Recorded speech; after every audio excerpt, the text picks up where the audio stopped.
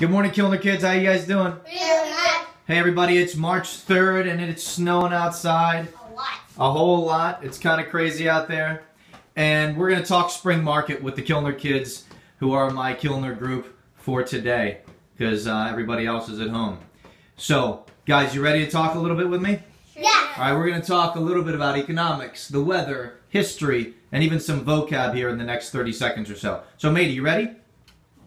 So what vocabulary word do we use when we talk about the number of houses on the market? What do we say? Inventory.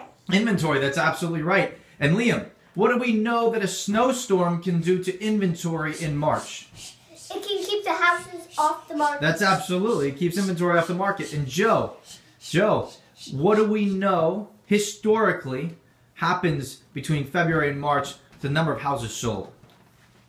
History tells us that more houses have been sold in March than in February. And pretty much every year, right? Yeah, probably. And so last year, about how many more homes in the DC metro area sold in March than in February? Over 900. 900, that's absolutely right. Ben, can you stand up? Now show me, Ben, what a 900 jump in inventory would look like. Maybe look out, here he comes.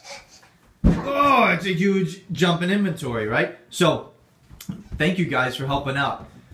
Really quick, we've been studying this with the class here, and sure enough, that 900 plus home jump in under contracts and sold between February and March happened last year. By the way, we broke 5,000 homes sold in June of last year, which is a new record for the previous 3 years, which means a very, very strong market in the DC metro area. So congratulations to everybody. Now, buyers and sellers, what does this mean for you? Buyers, be ready to possibly compete for new beautiful inventory in the spring market because new stuff's going to come out and it's going to go fast.